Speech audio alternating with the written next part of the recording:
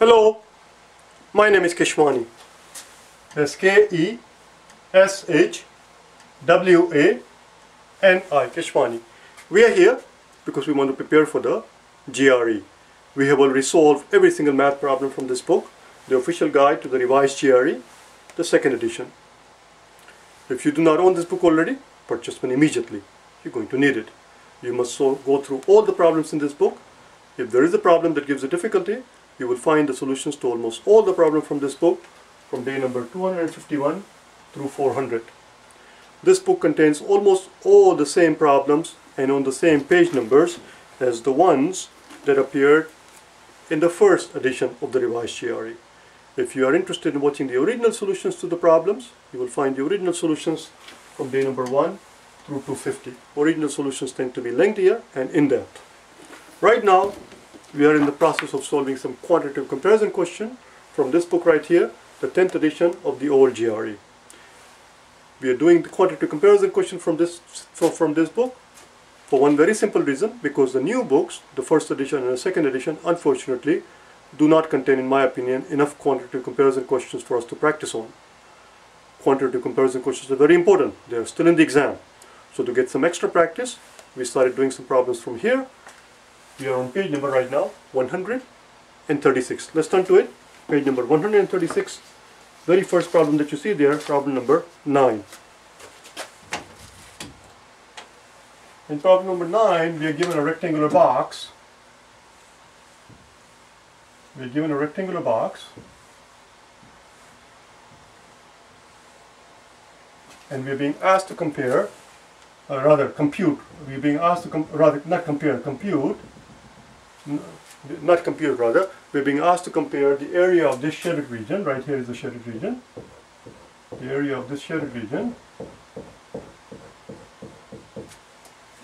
This is number 9.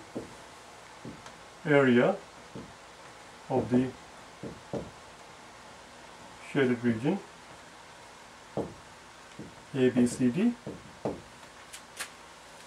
A, B, C, D.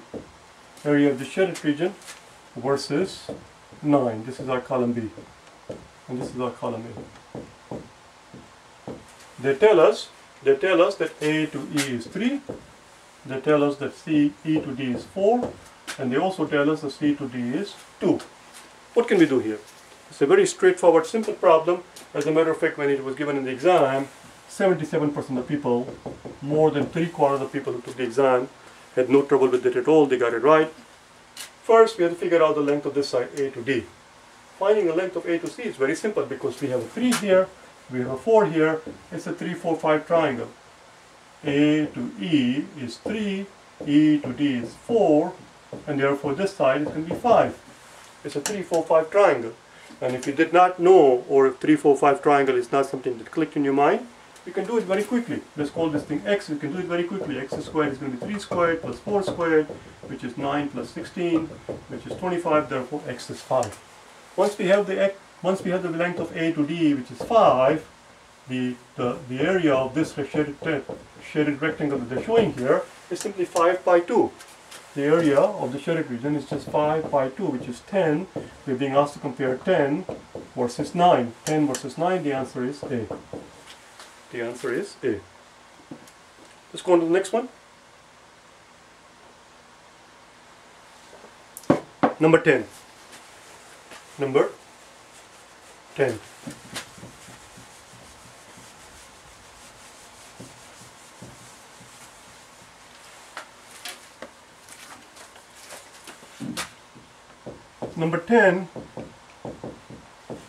Number 10, almost half the people missed it. We are told that x squared times y is greater than 0, and x times y squared, we are told, is less than 0. And we're being asked to compare x versus y. X versus y. Now you could mess around with plugging in numbers and so forth, but that will take too long and it's not necessary here. There is a more straightforward way. Just think logically here. We are told that this is x squared times y. X squared, the square root of any quantity, whether the quantity is positive or negative, whether x happens to be positive or x happens to be negative, whether x is positive 3 or negative 3, when you square it, this quantity will always be positive. And we are told that x squared times y is positive. X squared times y, we are told, is more than 0. Well, if x squared times y is more than 0, then y must also be positive, because positive times positive is more than 0. Y could not have been negative. Y would have to be positive, because that's we know the x squared has to be positive. Positive times some other quantity turns out to be positive. Since their product is positive, then this second quantity must also be positive, because positive times positive is positive. Had y been negative, we would have had positive times negative is negative, and negative is not more than 0. Similarly here, we know that y squared, it doesn't matter. So this analysis has absolutely nothing to do with this analysis, independent, same exact story. It doesn't matter what y is, even though by now we know that y is positive, but it doesn't matter what y is, whether y is positive or negative, y squared will always be positive. And we are told that this quantity x times some positive quantity is less than 0. But since the product of these two quantities is less than 0, since the product of these two is negative, x must be negative. So we know now x is negative, and we know y is positive. Whatever y is, y has to be a positive quantity, x has to be a negative quantity, therefore the answer is B. Let's do the next one, number 11.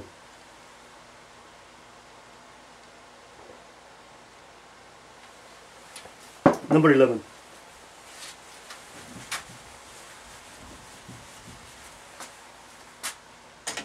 Number 11 is a geometry question. We are given a circle here, and we are told that the diameter is, no, this is number 11. Diameter of the circle is 10.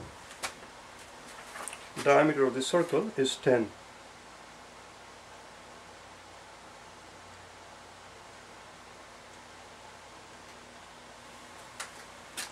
We have line A to C here.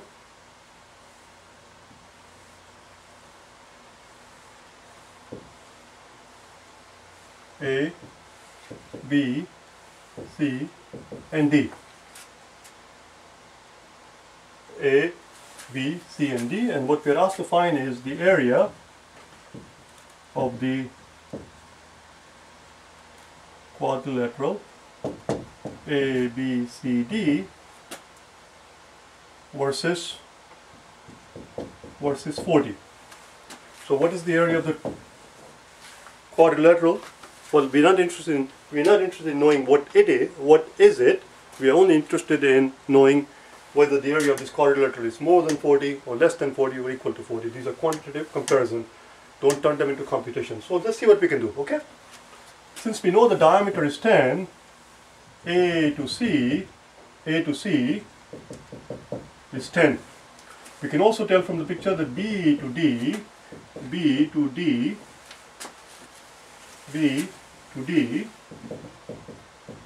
is less than 10. B to D is less than 10, as we can clearly see here. If B to D is less than 10, then let's give this point a name. We have A, B, C, D, let's call it E. That implies if B to D is less than 10, that implies that B to E has to be less than 5. B to E has to be less than 5. I have not given you the percentile on this one, have you? Have I? It is 53%. About half the people got it right. So now we know that B to E, whatever it is, we don't know what it is, but whatever it is has to be less than 5. This is how we write less than 5. We know that A to C is 10. We have to find the area of the quadrilateral. Let's look at, instead of looking at the area of the quadrilateral as a whole, let's look at the area of the triangle ABC. Because the area of the triangle ABC, whatever it is, has to be the same as the area of the triangle ACD. ACD. Once we find the area of the triangle ABC, once we can figure out the area of the triangle ABC, once we have something to say about the area of the triangle ABC, the same exact thing will apply to ACD, because they're exact same. They are exact same triangles. There's a mirror of each other. Let's find out the area of the triangle ABC. What can we say about the area of the triangle ABC? Area of the triangle we know is 1/2 base times height. 1/2 base. Let's use this part as our base. Let's use this side as our base. We're looking at the triangle ABC. ABC, A to C is 10. This is our base. And how do we find the height of the triangle? Well, the height of the triangle is very straightforward. We look at the highest point in the picture and we ask ourselves how high is it from the base. And this will turn out to be the height. This will turn out to be the height.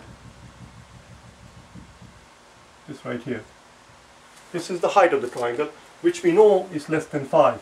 Which we know is less than 5. Which means, this goes into it, which tells us that the area, this tells us that the area of this triangle ABC is less than 25. It's less than 25. Now where does it get us? Where does it get us? We want to find out the area of the quadrilateral ABCD. What can we say about the area of the quadrilateral ABCD now that we know that the area of half of the quadrilateral is something less than 25? Well, if area of half the quadrilateral is something less than 25 and the other half is the exact identical mirror image of it, then we can safely say that the area of the whole quadrilateral, whatever it is, it's got to be something less than 50. Okay, keep listening. So what we are comparing here is something less than 50 versus 40. Versus 40. But how much less than 50? We do not know. Area of the quadrilateral could exactly be 40, in which case the answer would be C, or it could be 45, in which case the answer would be A, or it could be 35, in which case the answer will be B. We do not know. All we know, essentially what we are being asked here is to compare two quantities where we are told that one quantity is something less than 40, and we are told to compare that quantity which is something less than 50 rather. We're being told that one quantity is something less than 50 and we're being asked to compare that quantity versus 40. But we can't compare them. We do not know. Simply knowing that it is less than 50 does not tell me whether it is equal to, less than, or more than 40. The answer to this problem is D. The answer to this problem is D. That's all. I'll see you tomorrow, okay? Bye now.